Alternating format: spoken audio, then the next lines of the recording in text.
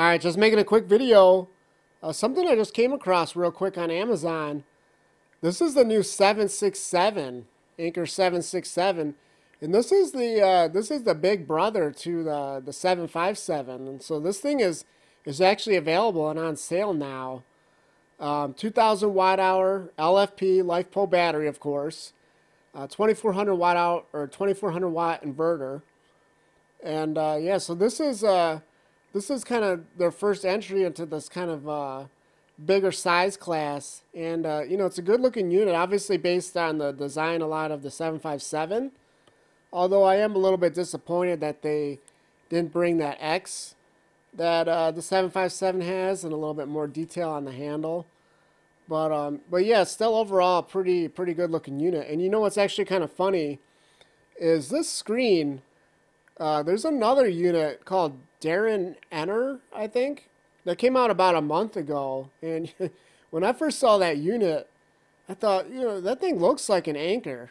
And so evidently these things, they're either sharing parts or they're co-developed or something, right? So, but that one doesn't have the handle and the wheels. And at this weight, this thing probably weighs right around 60 pounds, because they don't have it listed on this Amazon listing yet. But that Darren Enner version is about 57 pounds without the wheels and handle. So yeah, about 60 pounds. But if you didn't want the wheels and handle, I guess technically there's a way to get it without it if you look at that other brand. But at this weight, I don't know why you wouldn't, right? So but yeah, let's just look at it a little bit more here. And yeah, one thing that also stood out to me is this kind of dual cigarette outlets on it, which is, you know, something I've always wanted to see on these units, especially these bigger units. It's like, you got enough real estate there. Like, just, you know, put two of them on there. Why not, right? Because those things are always handy for things. And even if you're using one for like a DC appliance, you know, you can still put something else in there, right? So yeah, nice to see that. And then of course, something you definitely expect to see on these bigger units, a 30 amp outlet for RV or a transfer switch at your house, right? So and then you got, yeah, the USB, and this really nice ambient light that Anker's put on all their units, which is really nice to have too. You know, if you follow the channel, I'm a big fan of having these lights on these power stations. So, but yeah, good looking unit. Let's just move on here. So they're talking about long lasting, you know, 10 years, everyday use. And, you know, actually really like to see Anker doing this, talking about like industrial grade components and stuff like that, because a lot of these companies that are using LFP batteries now talk about 10-year lifetime and stuff like that. But like, that's just a battery, right? Like, you know, what good is it if the unit itself's not going to last 10 years? So, so yeah, so you might say, well, that's just marketing hype or whatever. But to me, I like to see that because it at least shows that they're thinking about it, right? So, and then let's move on. It is expandable. Looks like maybe only one battery, so expandable to about 4,000 watt hours. But yeah, better than nothing, right? And then let's see what else we got here. The handle and stuff. And actually, I kind of found this funny. Like, look at this right here, right? Like, what are they talking about there? They're probably talking about the Delta Pro, right? Having to bend all the way over to reach for that handle. So they got it on top here. So I like to see that.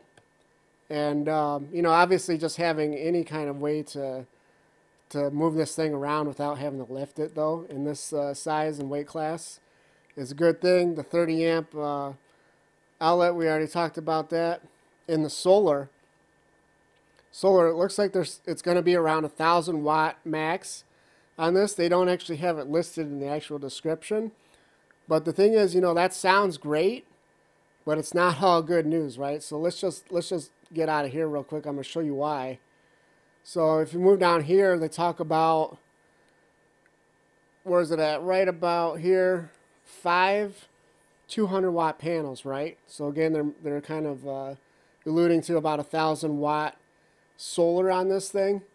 But if you actually go down here, This is just so disappointing. Look at this, 60 volt max on that.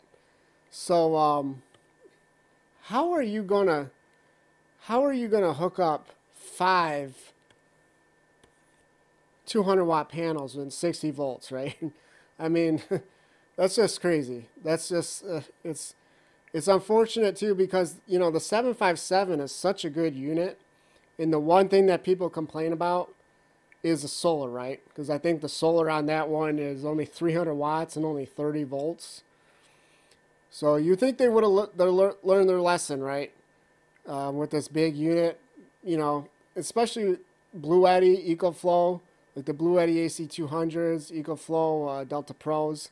I think those are around 150 volt max, right?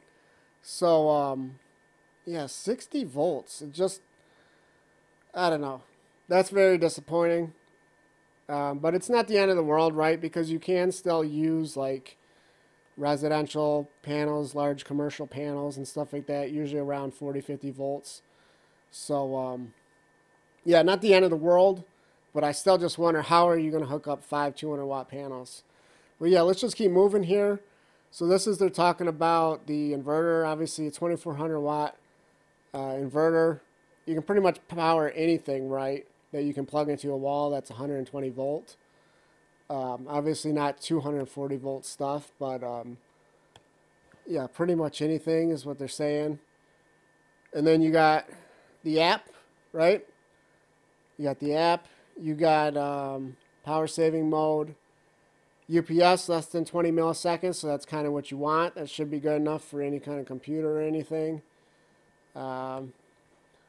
Hyperflash AC charging. Okay, so 1.4 hours, so probably somewhere around 1500 watt going in from the wall for charging from the wall. And then lastly, GAN Prime. I'm not exactly sure what this stands for, but it's something to do with efficiency, right? So again, something I like to see, because a lot of these bigger units, they're not always all that efficient, right? I don't know if the manufacturers just figure because the battery's so big, you know, don't have to worry about it. But to me, I think efficiency is always important. And so whatever this GAN Prime is, hopefully that does deliver on that. You know, once we see people get their hands on this unit, get some testing out here. But for now, it looks like at least they're claiming that. Quieter fans, right? So, yeah, that's about it. This thing's available now on Amazon. Good looking unit. And, yeah, hopefully someone finds this interesting or helpful. And thanks for watching.